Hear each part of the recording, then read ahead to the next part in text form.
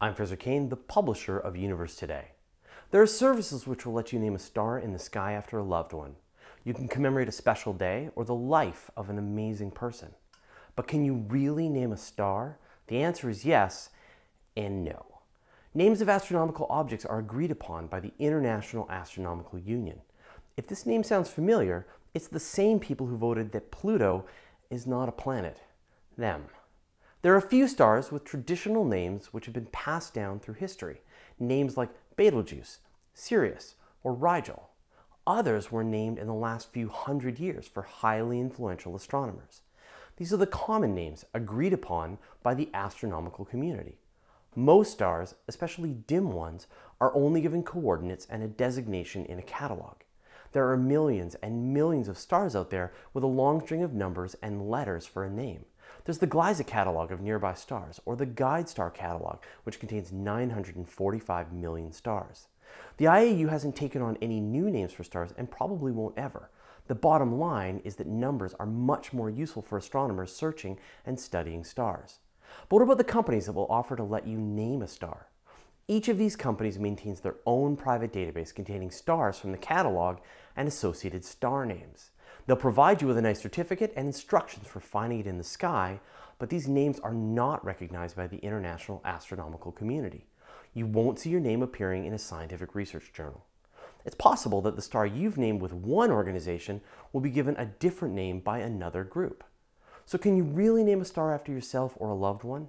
Yeah, you can, in the same way that you can name an already named skyscraper after yourself.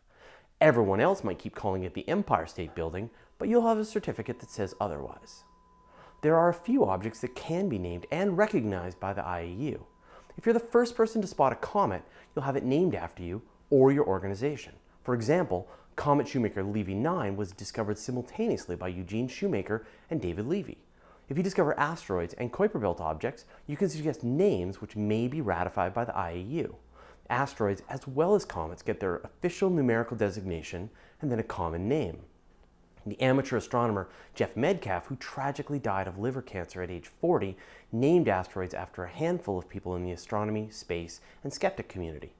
Kuiper Belt objects are given names from mythology. And so Pluto killer Mike Brown's Caltech team suggested the names for Eris, Haumea, and Makemake.